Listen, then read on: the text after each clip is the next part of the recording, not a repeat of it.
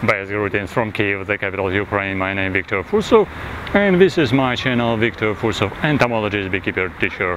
And today is September 21st, 2018, and I am standing here in the center of Kiev, in the downtown. Actually, this is Independence Square. This is a column with the Mother Ukraine, with the Hotel Ukraine, and this is Independence Square, or Maidan of Independence, the most famous part in the city of Kiev. And by the way, today this video is devoted to special question, the names of different zoological subjects, the names in entomology, and how these names can be so interesting, unusual, surprising, and entertaining, and even glorious, so they glorify you or someone else or maybe another people, because entomologists and zoologists, especially taxonomists, they're dealing always with different zoological names. As we say, this is taxonomy. Everyone should be named, any organism, any insect should be named, so that's why taxonomists creating names for their subjects, especially when taxonomists describing them. So how to become glorious, how to become famous in taxonomy, or maybe not in taxonomy, how to receive your name in the name of zoological object. This is the subject of this video.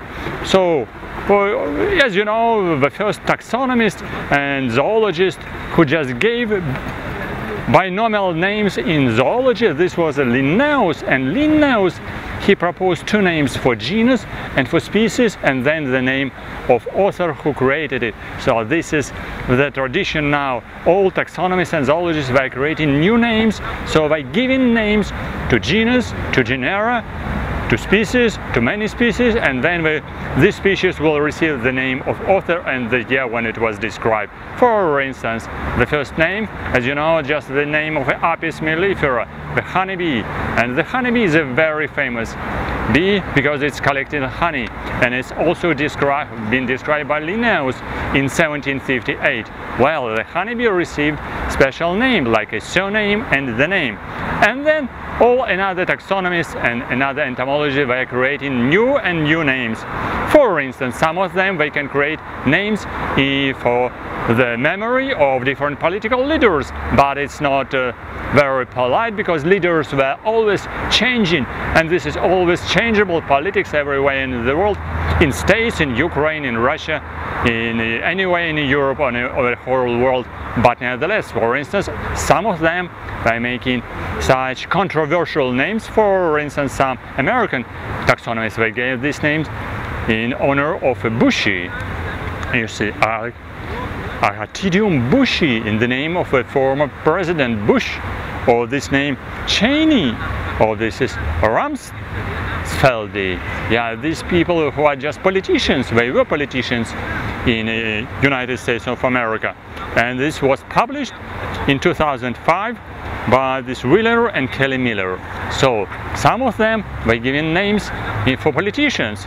So for example, now we can also give these names, for example, at least here on this paper, they are not still published, but many taxonomists and many entomologists creating new names. They're discovering these insects. So for example, it can be more for bushy, or more for Clintony, or maybe more for Obama, or even more for Trumpy, because this is a new president.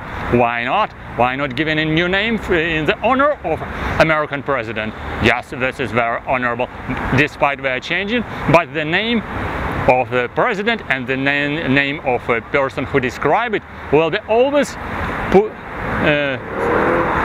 written somewhere in the literature. This is called zoological taxonomical literature, and by the way, this name will be forever till the time when this name can be rearranged, or for example synonymized, will be receiving another name. For example, because sometimes names can be changeable and changed. Or what can I say about Ukraine? In Ukraine we have also a lot of different very famous people. For instance, do you know Horodetsky, a famous architect, or do you know the writer Bulhakov? So for example, some people, if they're just creative, they can describe such a genus as a Vasik, or for example species name will be Gorodetsky, and species name species new, so it should be described as a species new for science. Or for example the genus Telesic. This is the famous hero in the folklore in Ukrainian folklore, and the species name as Bulhakovy, the name of a famous Ukrainian Russian writer. So Ivasik Gorodetsky and Telesic Bulhakovy, why not? Why not?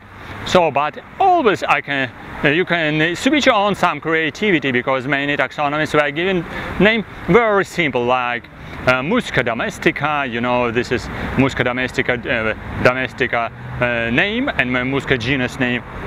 Oh, but we have very famous people here in Ukraine.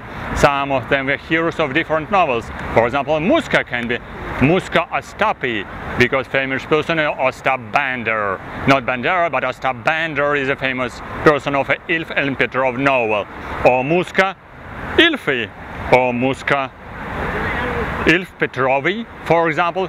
Some taxonomies we can do it, why not? Or Musca Panikovsky.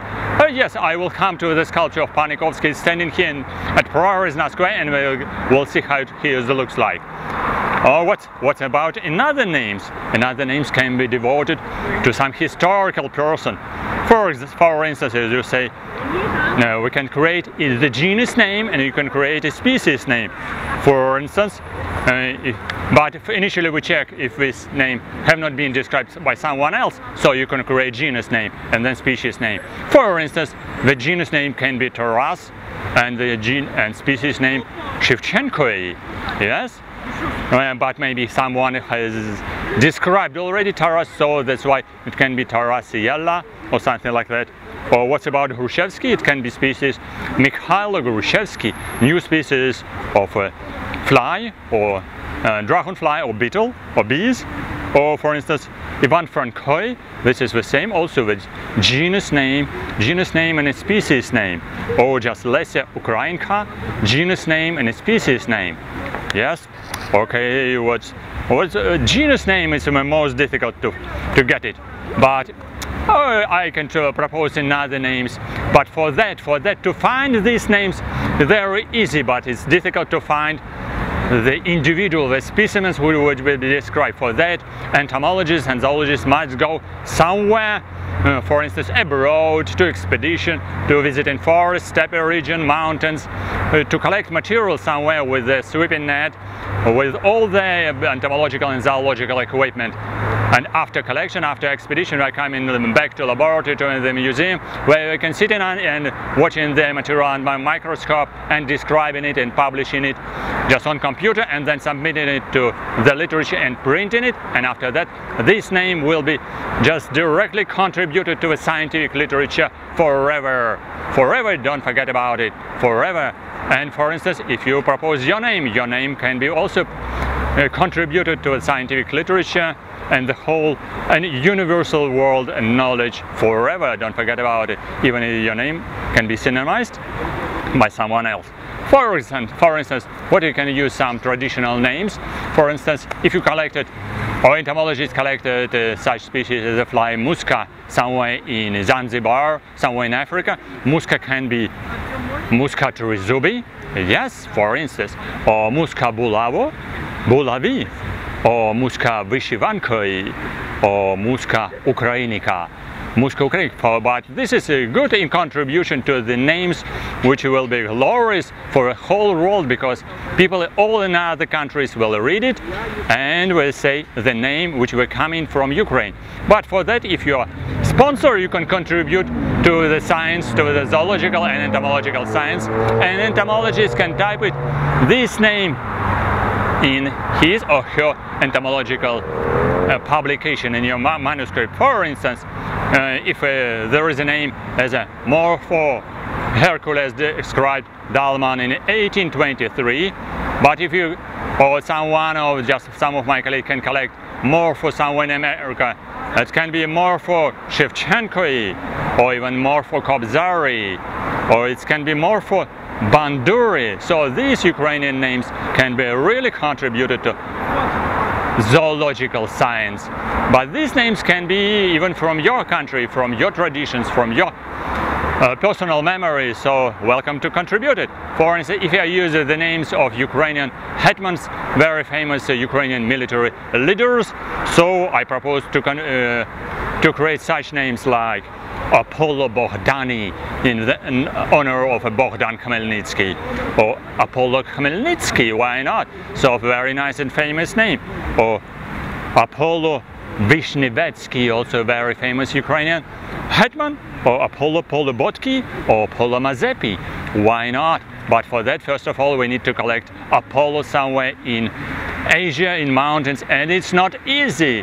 This is really the efforts of entomology, how to collect this animal, and then this entomologist can describe it. And what about, for instance, you say about different flies? Even just the fly like a musca can be named with the name which you do like the Musca circoi, why not? Or Musca nestori in the name of Nestor Machnoi, or just the Apollo Machnoi, why not? Or for instance, Apollo, or just Apollo Miklucho Maklai, why not? Very interesting. Or Apollo Sagaidachny. Apollo Sagaidachny, very interesting, very nice Ukrainian name. This is the same, for instance, if someone from mass media or some, not a scientist, but not their relatives, but some of the singers, musicians, they do like to put their name in the name of entomological or zoological subjects. For example, for instance, if you say another name, yes, Musca, this is a genus name, and a species name can be Musca ruslani, or Musca rotare, or Musca potapi, or even a Musca bilozeri, why not? Or Musca danilkoi. But for that, this is a great trick. Yes, continuation. Continuation, as I said, these are names of some musicians or singers. So their names can be also contributed, accepted as the names of some zoological and entomological subjects, like Musca potapi, why not? Or Musca bilozeri, or Musca danilkoi.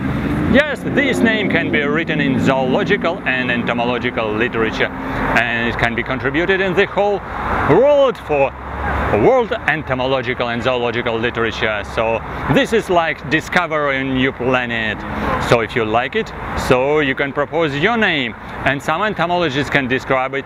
But of course, if you make income, some kind of a contribution or donation for entomologists, that some entomologists can describe the name of some entomological, zoological subject in honor for you, because of you made a contribution as a sponsor.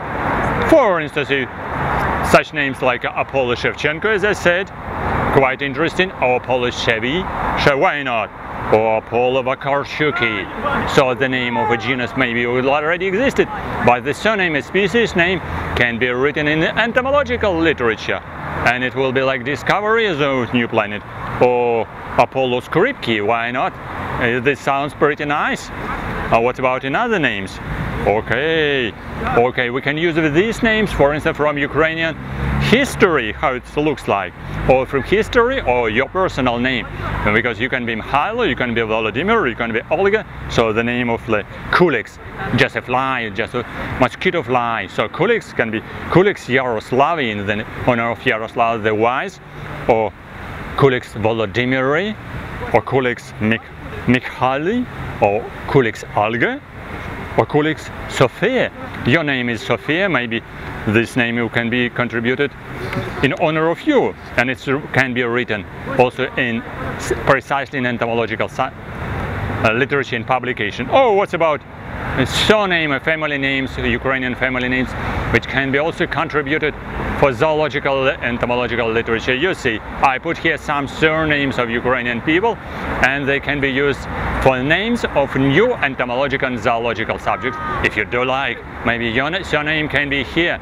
Actually, I'm speaking in English just for worldwide, so if you do speak English, if you can hear, you can understand me, and if you are Russian and Ukrainian, you do understand what I'm talking about, maybe I will talk with a copy of this video in Russian and in Ukrainian next time, but this can be useful for people who just immigrated, for instance, somewhere to Brazil, to Amazonia, to Africa, to Australia, New Zealand, North America, South America, and everywhere else, but do like to put your name somewhere in the name of a new species for science. For instance, Ivasic, which I said, the new genus of an insect. Ivasic lysenkoi can be, or Ivasic bondarenkoi can be.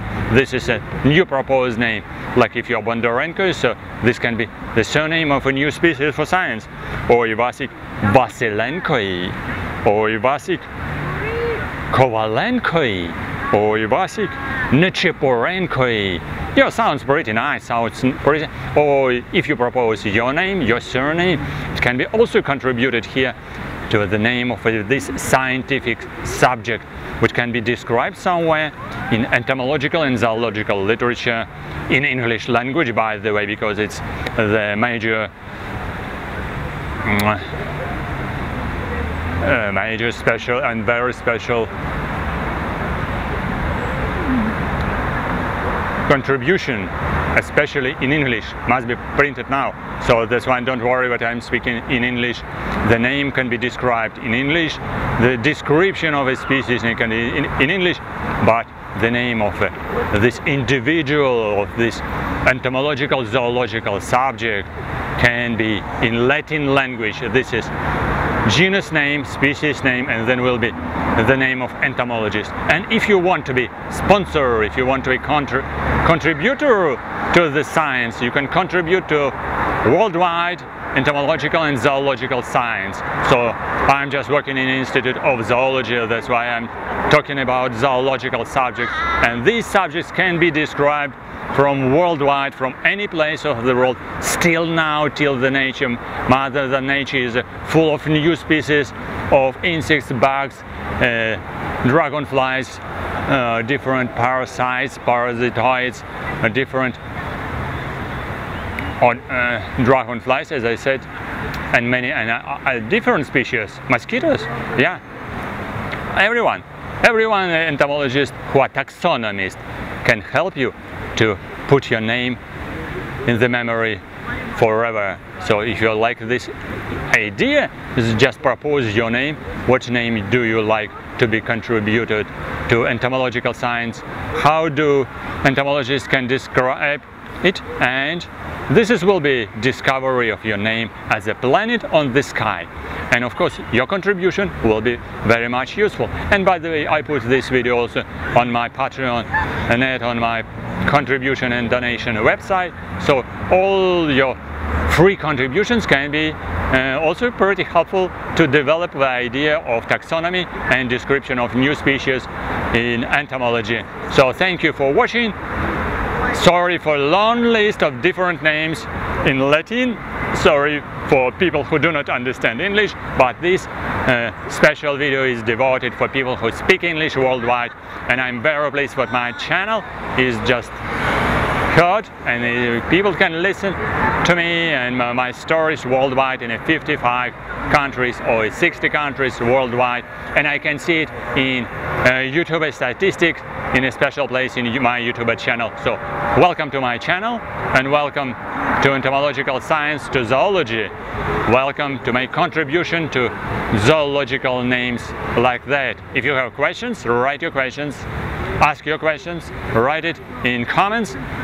So press likes, write comments and ask about your names. So your name can be also here. If you can be sponsor, you're really welcome.